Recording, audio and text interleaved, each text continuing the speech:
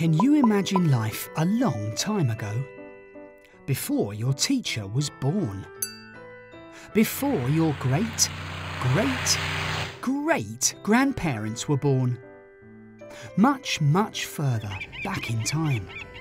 To the age of woolly mammoths, saber-toothed tigers and cavemen.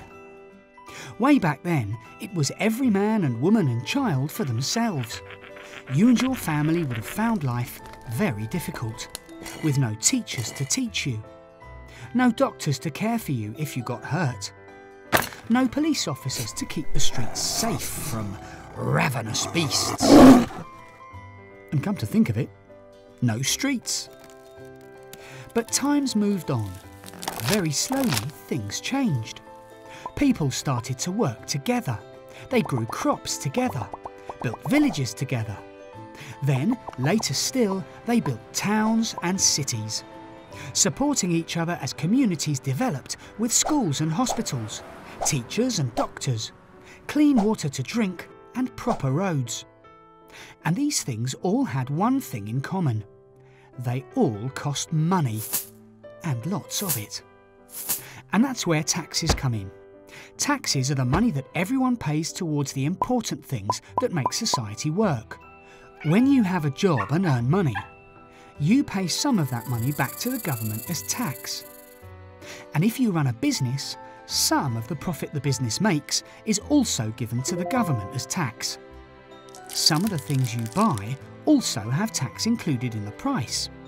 All this money is used to pay for the things that are important to you and your family, your local community, and the country. Kings and emperors, queens and governments. Over the centuries, they've all used taxes to bring in the money they need to keep people safe and healthy, educated and entertained. Now, we've got to admit that some of these taxes in the past were a bit, well, there's only one word for it: strange. The Egyptian pharaohs introduced a tax on cooking oil. 200 years ago in the UK, there was a tax on windows. Some people bricked up their windows to avoid paying the tax, and you can still see some of those houses. Is there a house like that near you? And what about the tax on hats, introduced in 1784, which if you didn't pay it, could be punishable by death? Today we have lots of different taxes paid by lots of different people, so that our government has enough money for all the different things that our society needs to work properly. Now, let's look at who pays taxes and how that money's spent.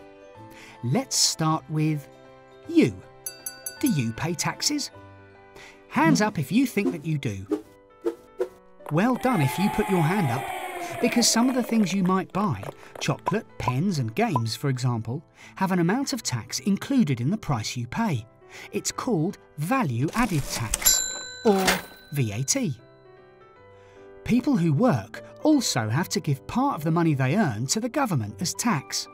And businesses, shops, factories and banks all pay tax too.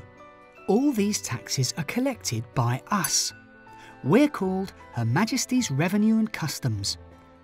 And the amount we collect adds up to a huge amount of money. In fact, it's more than £500 billion each year.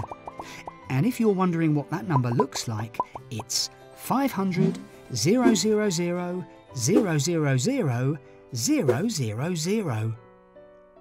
You can think of tax as an absolutely enormous piggy bank that everyone pays a bit of money into to help everyone in the country.